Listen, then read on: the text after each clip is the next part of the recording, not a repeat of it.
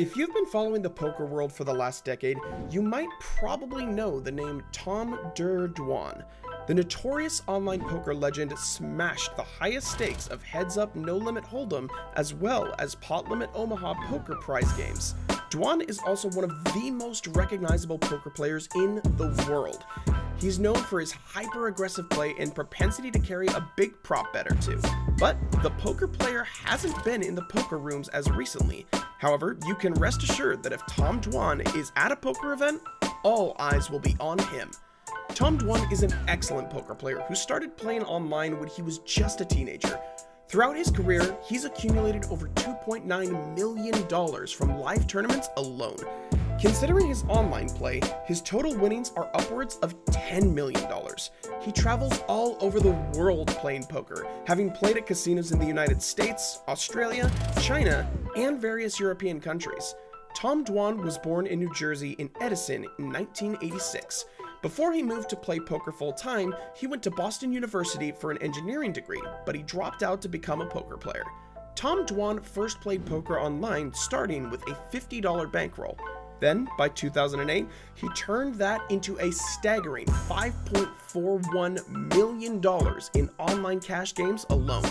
From then on, million-dollar online poker swings became the new normal for Dwan, known mainly as durrrr, that is his full-tilt poker handle.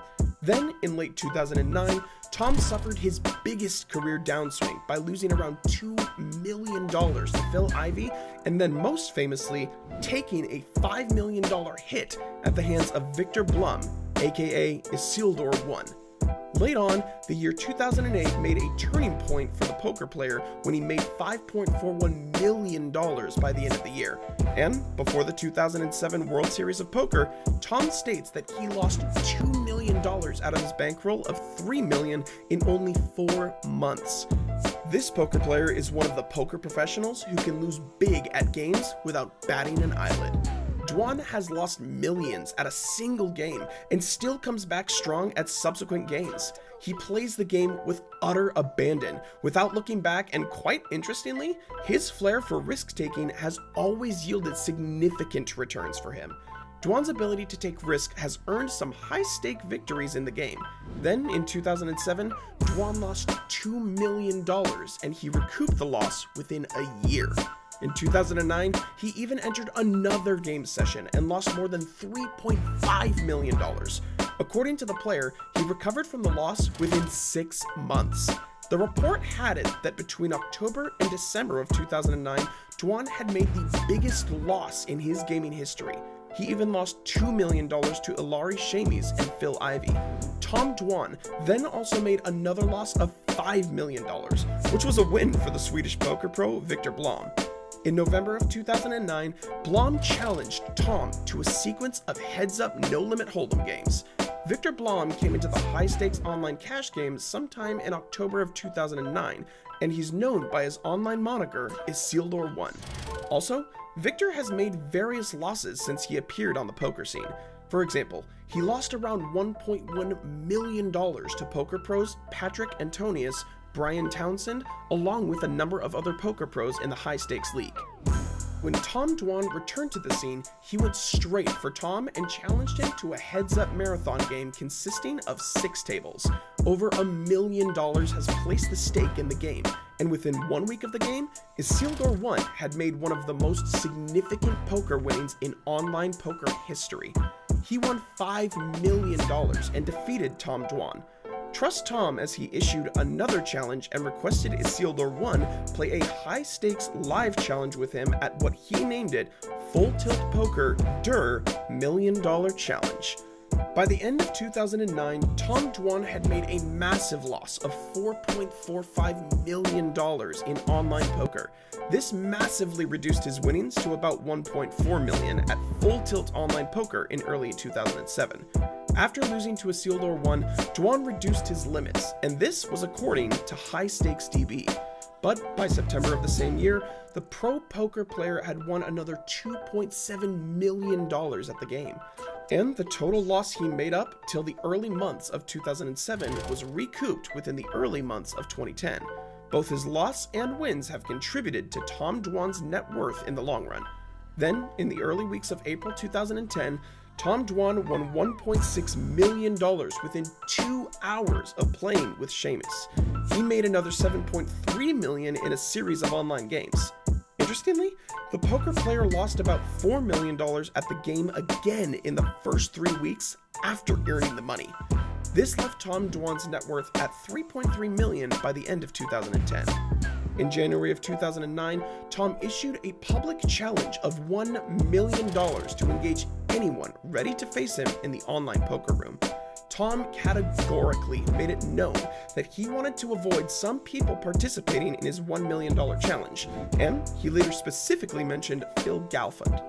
Now, whatever reason he has for alienating Phil is only known to him, and probably Galfond himself. So the challenge was launched and consisted of 50,000 hands of heads-up 4-tabling game at 200-400 no-limit hold'em or Pot-Limit Omaha.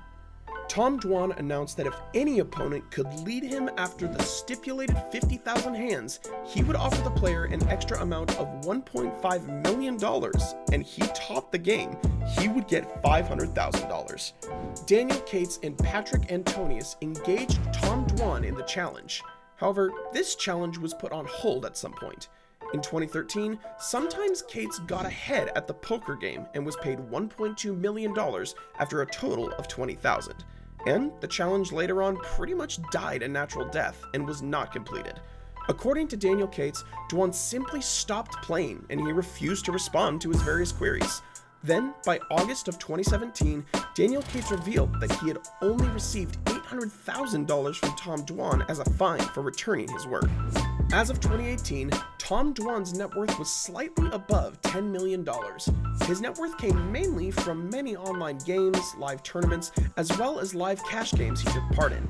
Today, Tom Dwan is still in the poker scene, and many of his followers believe it's a matter of time before the player builds all his net worth beyond what it currently is.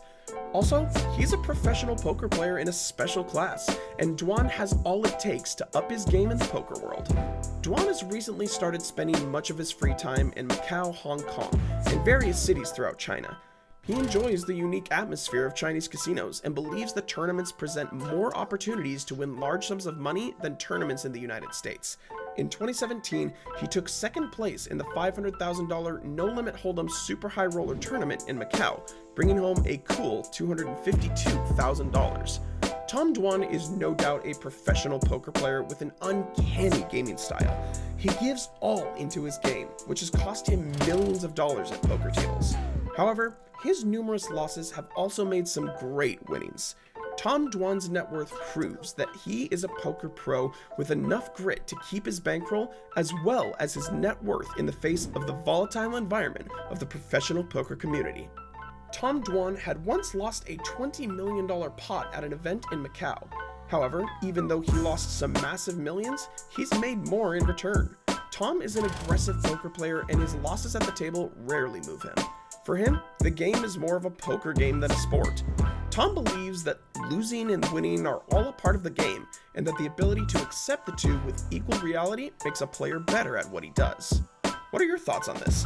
Let us know in the comment section below. If you enjoyed today's video and found it interesting, then make sure to leave us a thumbs up and don't forget to subscribe to our channel and click on the bell icon to be always updated with the most exciting content as soon as it's uploaded.